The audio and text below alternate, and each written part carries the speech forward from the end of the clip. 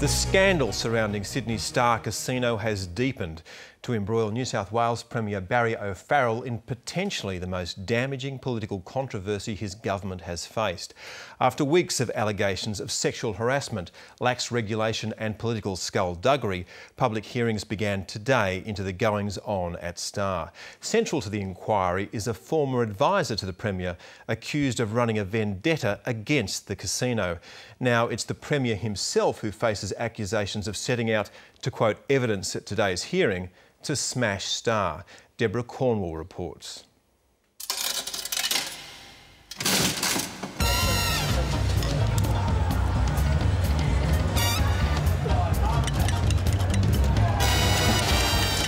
When American gaming bosses took on management of Sydney's Star Casino 3 years ago, they were hailed as saviours.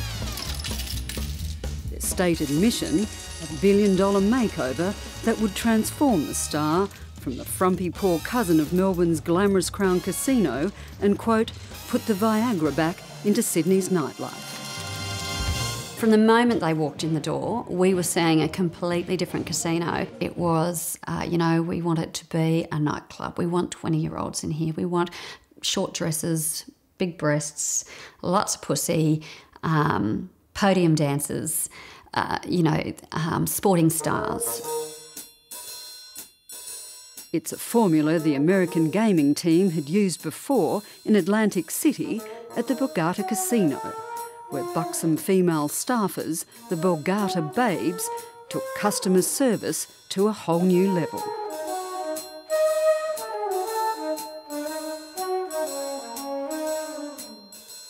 But the new regime, ushered in by bosses Larry Mullen and Sid Vakunta, proved more than a culture shock for many casino staffers. I think that they came in thinking that we were the school mums. Here we are, we've got a bunch of rules, and they were saying, forget the rules, we'll take care of that, don't worry about it. They thought we were the ugly country town hicks. We've got a bunch of ugly people working for us. In a recent review of the Star's licence, former casino managers Elizabeth Ward and Greg Coulpin were part of a group of staffers who turned whistleblower. They told the review there was pressure by some in management to go easy on enforcing gaming regulations, especially with the high rollers. You have a group of people that are there just to do the spin. It might be something that's quite bad, and by the time it gets to the regulators, it's been filtered and filtered and filtered so much that by the time it gets up there, there's no cause for alarm. It's just a storm in a teacup. The review heard those who resisted management orders to underreport gaming breaches, like disputes over winnings, were threatened with demotion and in some cases sacked. Well, you don't report things that happen because if you do, it has a negative impact on your pay.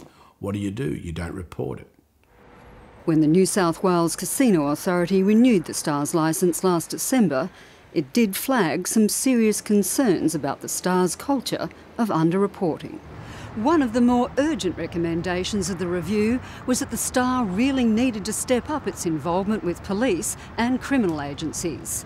Since July 2010, for example, not one criminal check had been conducted by police on the casino's high rollers, despite the fact many of them were well-known crime figures. It absolutely astounded me that 10 of the targets, the top 10 targets of the New South Wales Asian Crime Unit, were not only in the casino, but were in the high rollers room. It was just 2 months after the review, all hell broke loose. Sydney's Star Casino will come under fresh scrutiny by the New South Wales Casino Authority. The Star's managing director, Sid Vakunta, was sacked over claims he'd sexually harassed 2 casino staffers, one of them the girlfriend of Premier Barry O'Farrell's media chief, Peter Grimshaw. Mr Vakunta denied the allegations. The Star retaliated by going into open warfare with the government.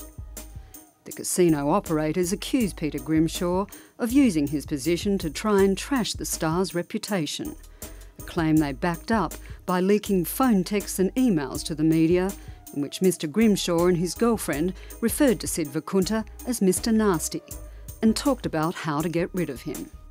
Me. I hope you get rid of Mr. Nasty. I hate this place. Please fix. Oh, I am. Say goodbye to Mr. Nasty. All they need is a sexual harassment scandal. Exactly. You know, I am worried. We are worried. Of course, that there may be things that have happened that either we didn't know about or didn't know about in time. Such has been the fallout from the scandal. The New South Wales Casino Authority launched a second inquiry and today took the unprecedented step of opening the hearings to the public.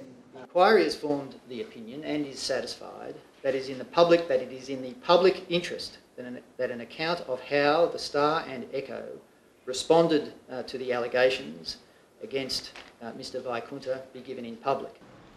Mr Grimshaw, who's been stood aside by Premier Barry O'Farrell pending the inquiry, was the first in the witness box today. Grilled by counsel assisting, Mr Grimshaw admitted Mr Vaikunta had been his boss at the Star before he worked for the Premier, but he denied he'd been waging a vendetta against him. As I said before, I didn't think Mr Vaikunta was a suitable person to run the casino. But just minutes before the inquiry wrapped for the day, Star's lawyers dropped a bombshell, producing a series of sensational new emails between Grimshaw and his girlfriend. The text messages have dropped Premier Barry O'Farrell right in it, implicating him in a covert campaign against the Star. In August 2010, Grimshaw texted his girlfriend, "I just told Barry what a dick Sid is. He said it might be time to give the Star a wake-up call." 3 months later, he sent another message, "Barry just texted me. I think he's going to smash the Star." His girlfriend replied, "I'm so proud of you. Let's go to town on Star."